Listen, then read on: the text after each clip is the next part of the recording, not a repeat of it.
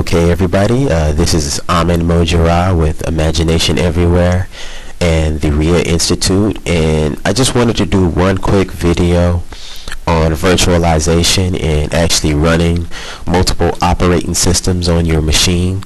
And specifically, if you're a Windows person and you're looking to experiment with other operating systems, such as Linux operating systems, you can do that with virtualization. That means that you can run your host operating system, which probably will be Windows or Mac, and then you can run free operating systems like Linux operating systems like Ubuntu, Fedora, Red Hat, Debian, CentOS.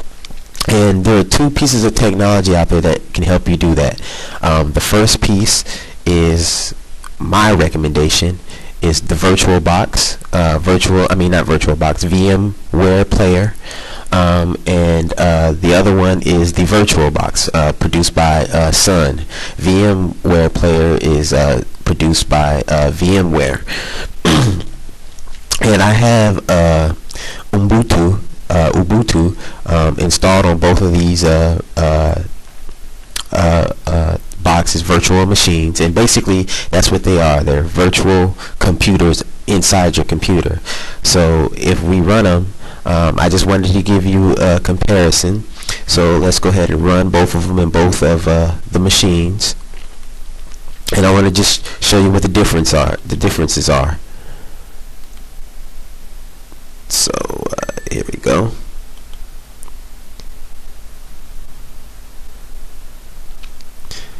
Here we go. As you can see, both of them are running. Let me minimize this. And Ubuntu basically starts up the same way.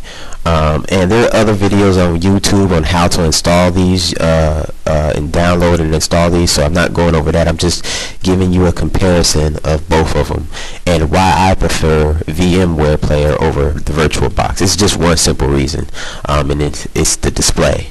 I love Ubuntu. I think you guys should go ahead and get it. Red Hat, Fedora, Debian, any of those Linux systems are great, but I think Ubuntu is the best. As you can see, they're both loading up.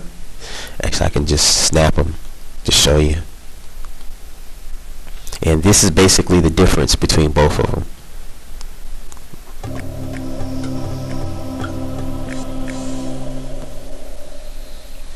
Now Ubuntu boots up a little bit faster in the Sun system, but you know, as you can see, here's the screen size for that. Other thing is that as you can see, I'm mousing in it. The other thing about this is that as you can see,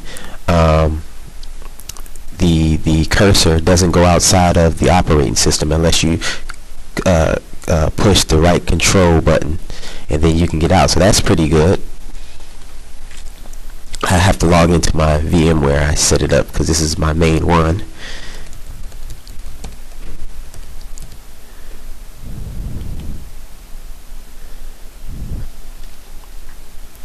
Now look at the VMware one, and as you see,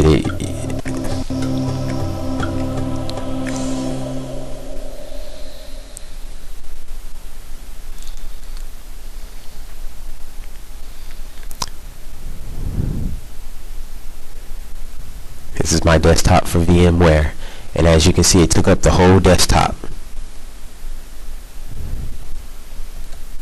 As you can see, it takes up the whole desktop for the VMware. If I put it in full screen.